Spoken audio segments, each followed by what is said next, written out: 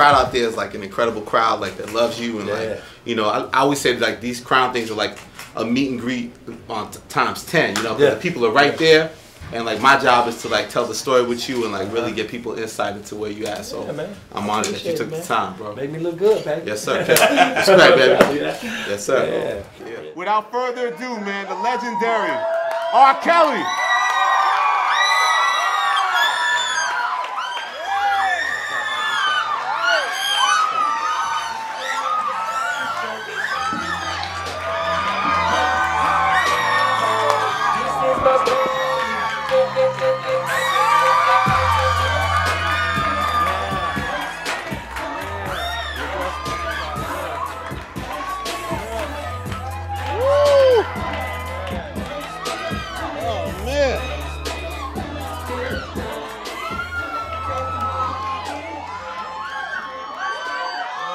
Get loose, Kels. Get loose, baby.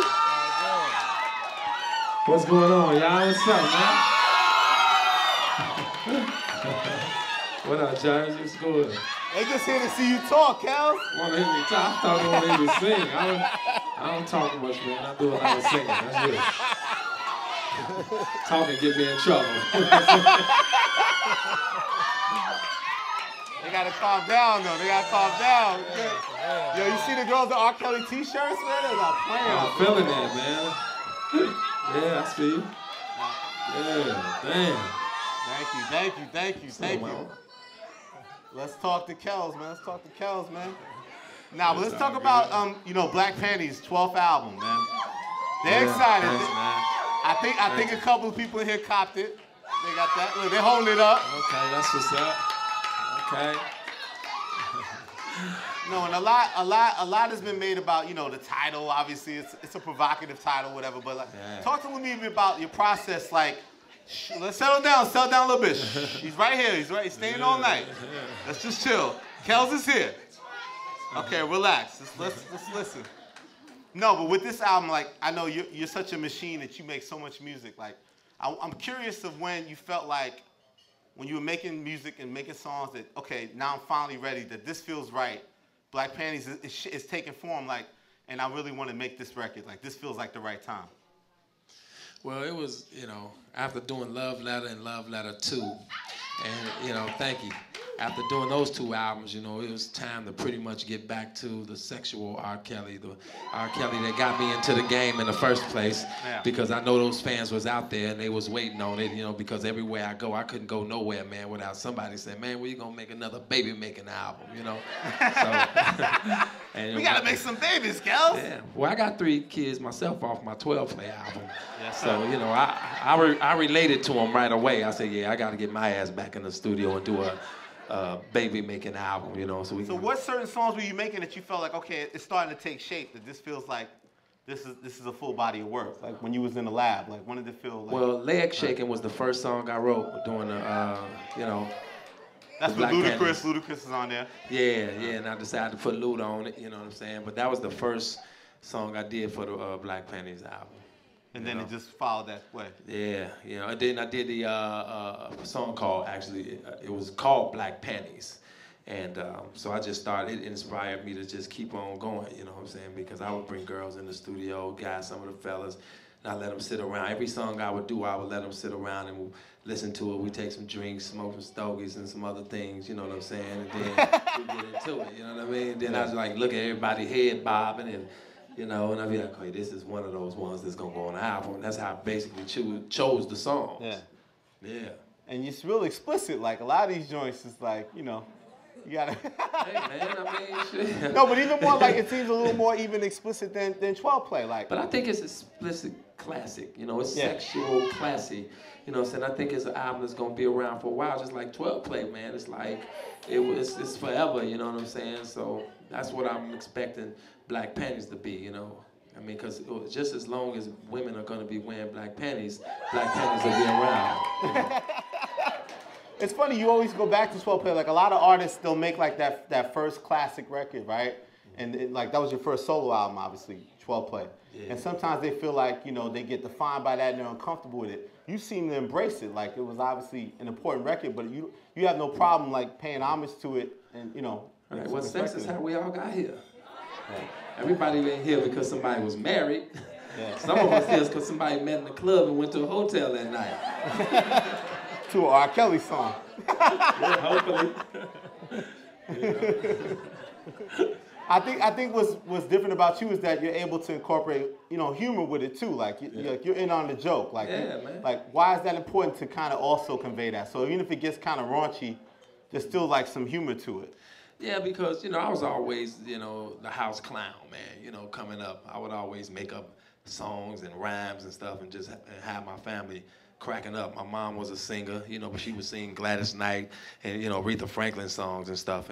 And I would just joke a lot, you know, coming up. And when I got my music, my record deal, and I got musically inclined and my gifts started to develop, I started incorporating that in there. Like when you see a movie, man, and you see somebody get blown up or shot 3 times or whatever, then they'll show you another scene where it kind of breaks that ice, you know, it kind of settles you in or whatever. But that's all, you know, like feeling on your booty. I've always wanted to do comedy. You like that feeling on your booty? You know, yeah, that booga booga booga booga booga booga booga booga booga booga booga. When I do that, it's like, okay, I want them to feel something between their legs, but still laugh at the booga booga booga. You know what I'm saying? I'm saying booga booga booga, but I'm really meaning something else with my mouth. Like, it's that type of thing.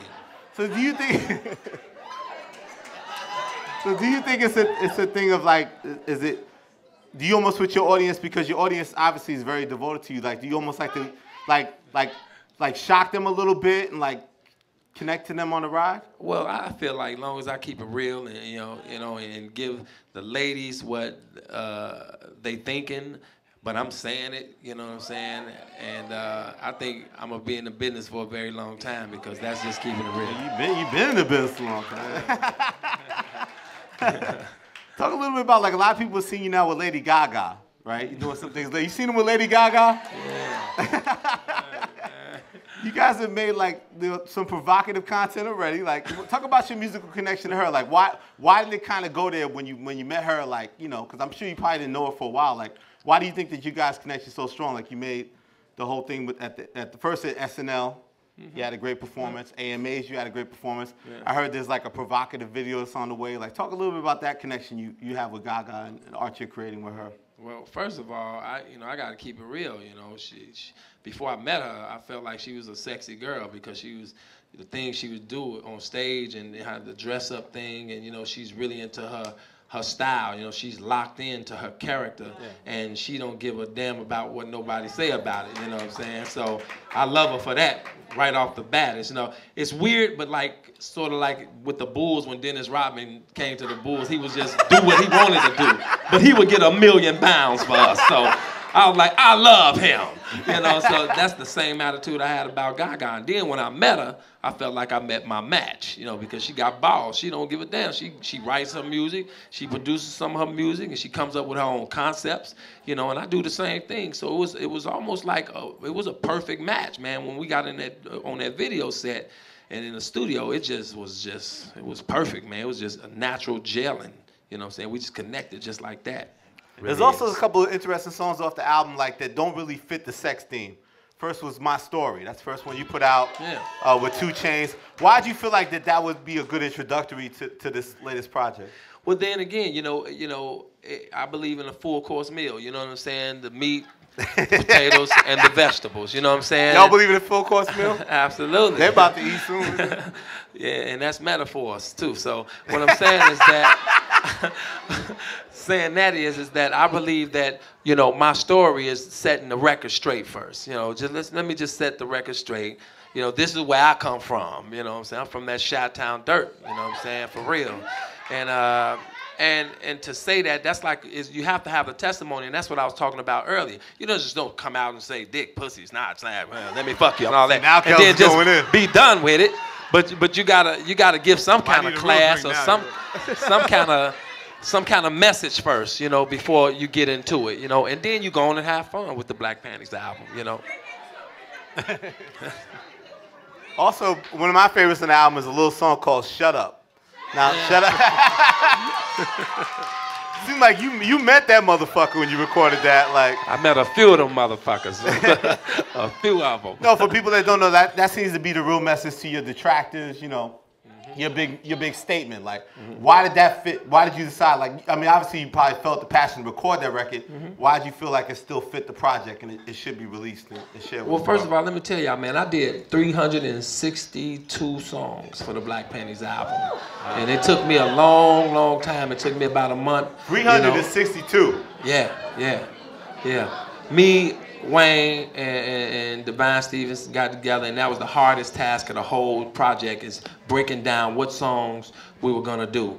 And once we finally got to it, it was between Shut Up and another song. And the reason I chose Shut Up is because you know, my surgery and the whole thing I went through, you know, the 30-some stitches, my throat, I had an abscess on my lung and everything from singing and straining and this, that, and the other, man. And then, you know, I started hearing all of the rumors about he ain't got it no more, he ain't, Hales is old. Even some celebrities out there was talking shit, you know, but it's all good. I said to myself, I ain't gonna lie, I was mad, so I went in the studio after the doctor told me don't go in the studio for at least 2 weeks and let your voice rest. But right after I got out the hospital, after being in there for 9 days, I went in, and that's the first song came out of my mouth was Shut Up. So I said, this song got to go on the album, man. Crazy. You know, no, I think a lot of people didn't really know that how serious the throat surgery situation was. Like, how scary was that? How tough was that going through that situation?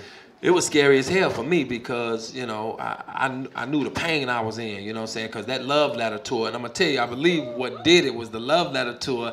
I do all of these songs, man. I go through my whole catalog almost on stage, and then the last song will be like, when a woman love, and I have to hit that note for a long time. And man, and it would just wear me out because I would have to go up over the fact that I'm hoarse from singing all of the other songs, you know, from the Step in the Name of Love, I Believe I Can Fly, all of those songs that's hard to sing. So, and you can't just mess around when you're singing When a Woman's Love. That's one of them Elliott Wilson songs. You better wail. Every night you gotta wail. So, and I did, but I was feeling the pain from it, and then something just popped one night, you know, during the last leg of the tour. So what was that process? You went to the doctor? Went to the hospital, and I collapsed actually at a party, after the last show, and woke up in the hospital, you know, and they had already done the surgery. Wow. On my throat, I had a big abscess on my lungs, whatever, you know what I'm saying? But I'm back, you know, and it sounds sharp. Good, yeah. Around that same time, you had dropped your book, Solar Coaster. I don't know if anybody's familiar with your book. Yeah. And people were very impressed with your book because you were very candid. You talked about your childhood. You broke a lot of things down that people had heard, certain candidates. Like, obviously, very much a focal point of your life is your relationship with your mother, the close bond with your mother. Like, for people that don't know, how did that really develop? Like, you know, you guys, you know, you went through a lot together, you and your moms. Well, you know, mom is mom if you're a mama's boy. Mom is who she is if you're a mama's boy. You know what I'm saying? I'm a mama. I would like to consider myself as a mama's boy. And coming up, me and my mother would go to McDonald's every day and have a Danish and coffee together. And which is the reason why I go to McDonald's a lot. You guys don't know. I've written a lot of the hits that y'all love in the parking lot of a McDonald's. For real. And I'm going to tell you why. Because I was so close to my mom when I was 16, we'd go into McDonald's and we would always talk about how famous I'm gonna be famous, buy houses and do all of this stuff for her and this, that, and the other. And she would take the coffee and she would make our coffee. We would split a cup of coffee because that's what we could afford, is coffee and a Danish. And so she would take the coffee and taste it first, but she wore this cheap red lipstick, you know what I'm saying? And when she tasted it, the lipstick be all around the thing, but I loved her so much that I would actually drink from it and I could taste the lipstick and the coffee. It was crazy, but it was, you know, I really had love for her and I respected her because she'd sing, I'd sing, and that's just what it was. But when she passed, to get over, and whenever I want to feel the spirit of her, you know, I'd go to a McDonald's parking lot and sit my ass there. I'd be in a Lamborghini just sitting in McDonald's like this, you know what I'm saying, with a cup of coffee in my hand. So I would get inspired to write, like, really, seriously, a lot of the songs that you guys hear today.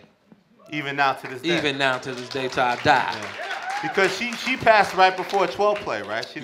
Right before 12. She got a chance to see you be a star, but not the superstar that you would become. Absolutely. Yeah. Oh, yeah, I believe that, baby. I believe that. Yeah. Yeah. Obviously, another woman that was important in your life was your music teacher. Lena McGlynn, yeah. Lena McGlynn. She was like, I tell everybody, she was like my Mrs. Miyagi, and I was her Danielson when it came to learning and listening. Mrs. Miyagi, your Danielson. Absolutely. I missed that, yeah. Yeah, man, it's all good. Because she taught you like opera, the whole like proper way to sing. Yeah, she told me that when I was just really interested in basketball, that she said, you're going to be one of the greatest, most prolific writers of our time. And I was like 16, 17. I thought she was crazy. I hadn't wrote not one song. And when she told me this, I was really trying to play basketball on a team in high school, you know. And when she told me that, she made me put on glasses and sing and all kind of stuff. And girls was going up in the classroom. I'm like, whoa, I don't get this feeling on the court. You know what I'm saying? This is some new shit jump here. shot. So what is this all? I'm trying to see what this is about. You know, so and from there, man, I got inspired. It was like being bit by the spider. You know, I became Spider-Man some kind of way musically. You know what I'm saying? So, and I've been chasing that hit ever since. Yeah. So how did you become a street performer? Because obviously those tales are the stuff of legend of how you used to Well, I became a street performer because, for one, school wasn't working for me. I wasn't a reader. I wasn't a writer. I don't write anything down. I don't spell. I don't do math or anything like that. Or everything was like Chinese arithmetic to me when it came to that. So pretty much after high school, it was like, whoa, what am I going to do? But I knew I had this gift that Miss McGlynn and my mom had installed in me. I said, I got to do something with this. I ain't got no choice. I got to make it. I got to do something. I got to go somewhere. So I hitchhiked to L.A. Man, I'm talking fast as hell. Now, we're here, Kels. We're here, baby.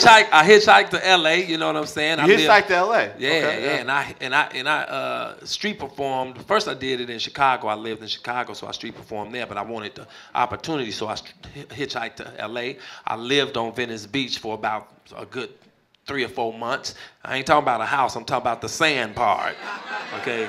And you had never been out there. Get that straight. Right? Yeah, you had never been out there. You didn't even know what that was, right? No, man, no. So I lived out there, but that didn't work. I ended up back in Chicago, and I did a barbecue backyard performance with MGM when we was just a new group, and Wayne Williams happened to be back there from Jive Records. And he saw us dancing and performing and things like that, and we did a dance performance. Next thing you know, he brought Jive in.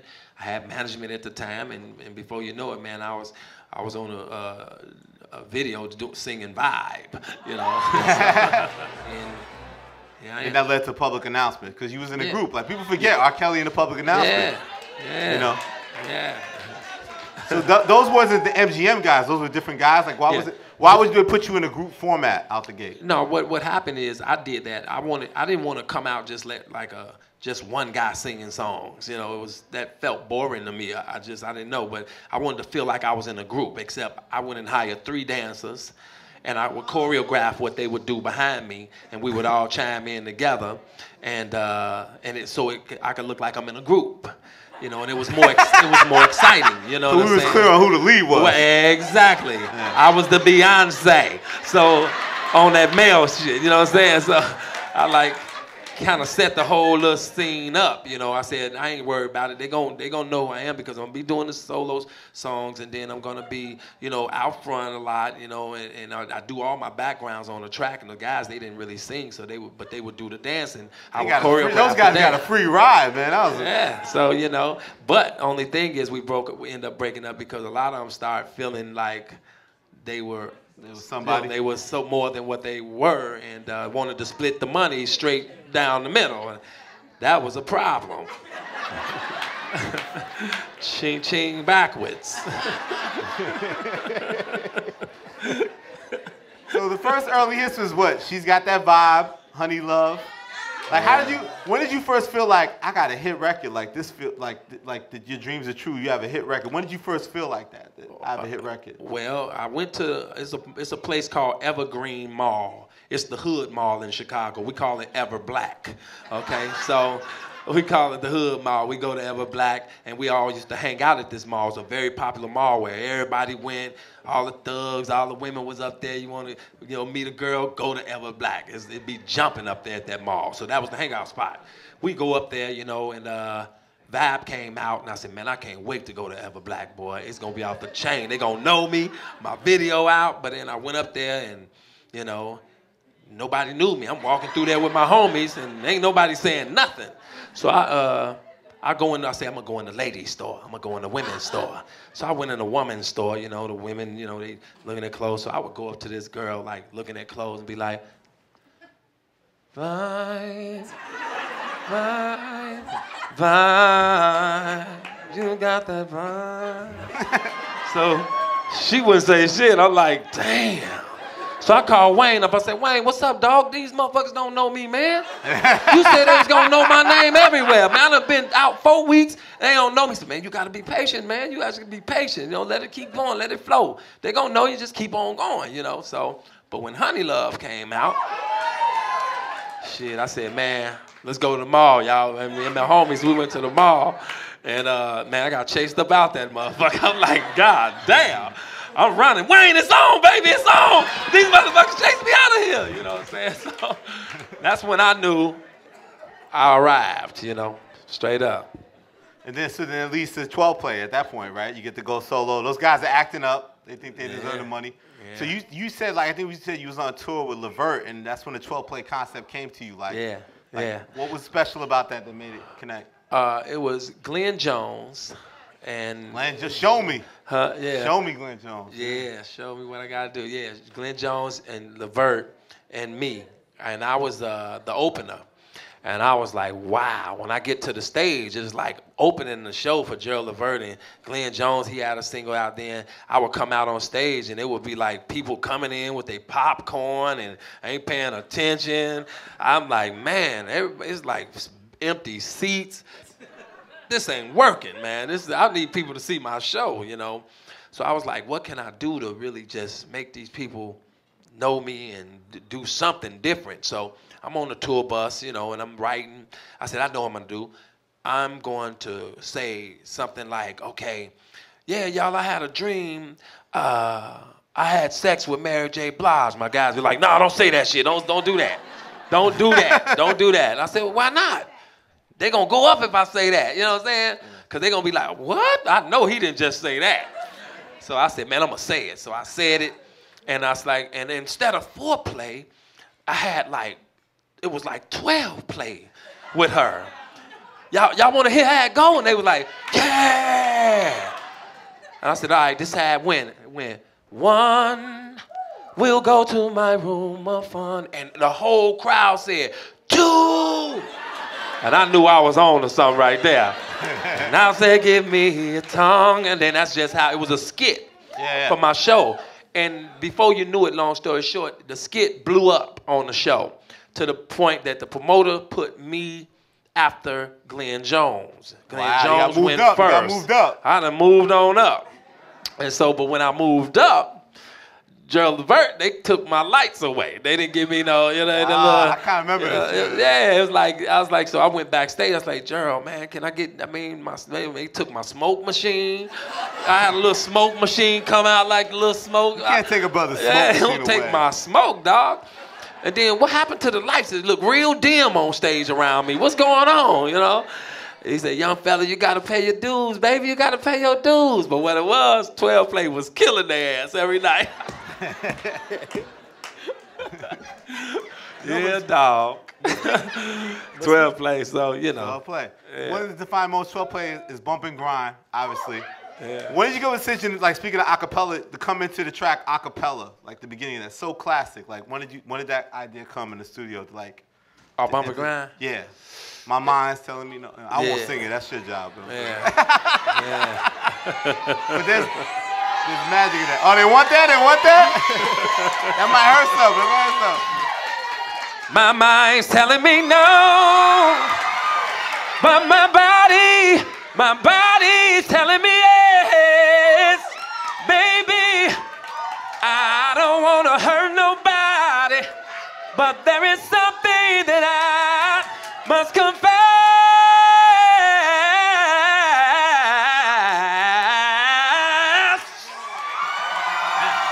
Kels, you drink right here, baby. Cheers, my shit.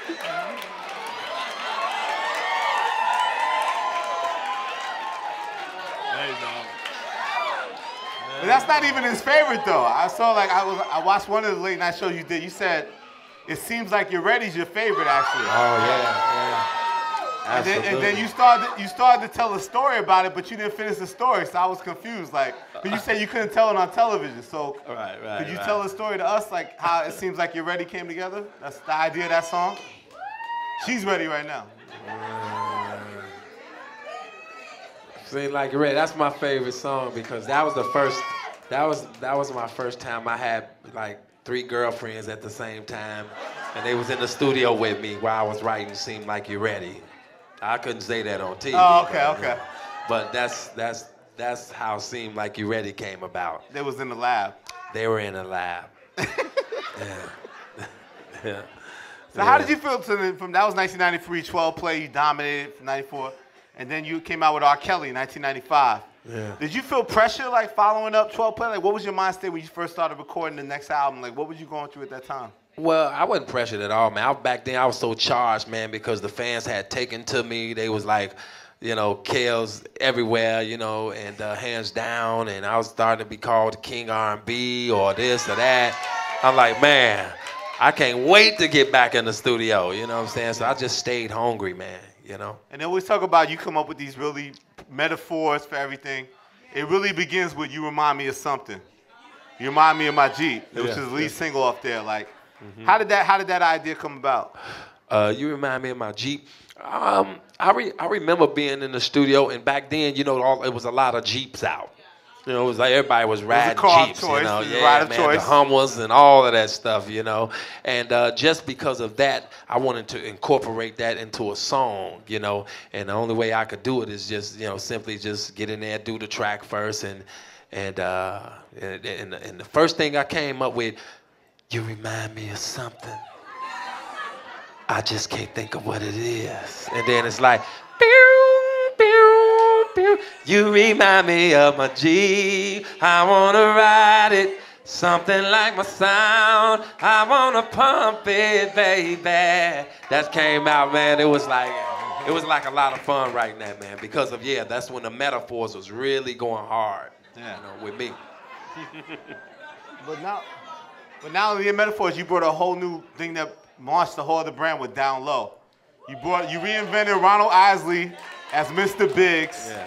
Yeah. How did that come about? Because like there's a lot of new generation that didn't even know the Isley brothers. Like they know him as Mr. Biggs now. Like the power of that. Like how did that idea come together? I did it in Chicago, in the studio, in Jive Record Studio, downtown.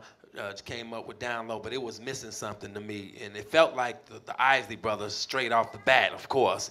And I was like, man, I ain't never met Ronald Isley. I probably would never meet him, but but this feels like him. So I started trying to sing it like him, and it was magical because I was in L.A. doing billboards, and I saw Ronald Isley shopping on Sunset or one of those shopping places, and I said, Ronald Isley, R. Kelly, man. Hey, Kelly, how you doing, man? I love your music, man. How are you? I said, man, let me tell you something, man. I got a song that will change your very life. If you just sing on it for a minute, I'm telling you. Oh, well, good, Kelly, get it to me. You know, it's all good. You know, I said, whatever, you know. I got on the album, man. I mean, the song. And he ended up coming to Chicago. Because, you know, not that he wasn't singing it right, but I had like a new flow, you know, and so I wanted him to sing it in my flow, in the way I do it. So he came to Chicago and did it, followed the Yellow Brick Road on that, and it just came off hot, man. And next thing you know, Mr. Biggs was born, baby. A little bit after that, you made the record. This is your Grammy Award winning, I Believe I Could Fly.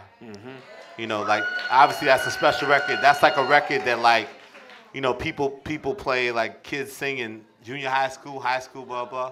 But what I thought was interesting, like as powerful the record was, when reading your book, you had said that you had played an early version for Notorious B.I.G., Biggie Smalls. Is that true? Like, that's very true, man. You know, first of all, Michael Jordan was for his movie, Space Jam. He was playing this gym that we go to, and he come in every now and then and play with us, you know. So he came in and we was playing basketball, and I was playing against him. True story. I ripped the ball from him. I come from behind and ripped the ball. Yeah, I ripped the ball from Mike. Kels with the steal. Kels with the steal.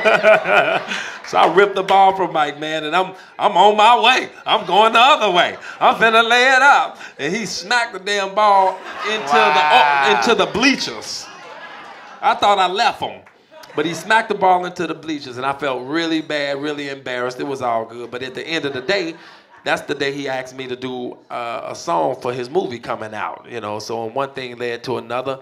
I was in Detroit on tour with Biggie, and I was in the lobby, in the hotel lobby after the show and everything. And I know. After the show was I started hearing it too, yeah, man. Yeah. So, but true story, I was sitting at this piano that I got them to unlock in the lobby. So, and then Biggie came in about 30 minutes later because I woke up hearing the song, I Believe I Can Fly. And he said, "What's up, B?" You know, he came down and said, "Man, check this out. So he sat down with me and I started, I used to think that I could not go on. I believe I can fly. I believe I can touch the sky. I started doing a little bit of that. He said, "Oh, baby, that's a hit. That's a hit, baby." You know, and we was just sitting there discussing it, you know, but then I went into the studio eventually and finished it. Yeah. Grammy Award winner. Yeah, man.